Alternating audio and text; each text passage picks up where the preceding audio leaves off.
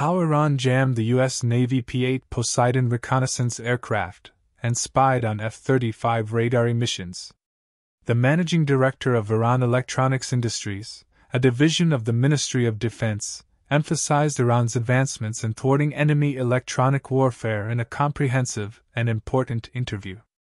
According to Brigadier General Amir Rastegari, Iranian experts have developed cutting-edge technology that is utilized in electronic warfare to identify and take action against a variety of wavelengths and frequencies. Iran can now keep an eye on all electromagnetic spectrum and launch the required offensive operations against them. He said some time ago, an enemy aircraft moved within our flight information region, borders and began sending out waves to gather intelligence.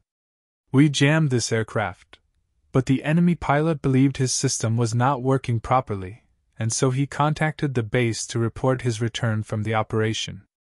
General Rastegari stated, Iran has a record of his communications.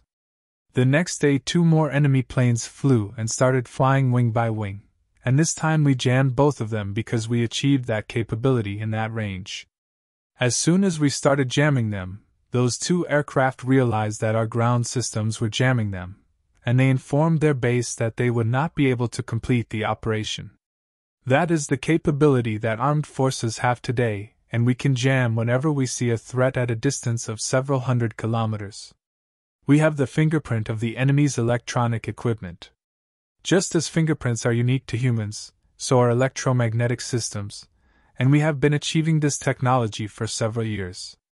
For example, when the radar of an F-35 fighter is activated, it emits waves that are different from the radar of another F-35 fighter, and we are now able to detect that, which means we can receive and analyze the telecommunications, radio, and electromagnetic signals of a fighter and find out which fighter it is, and when that same fighter is put back into service a year later, we can find out which fighter it is.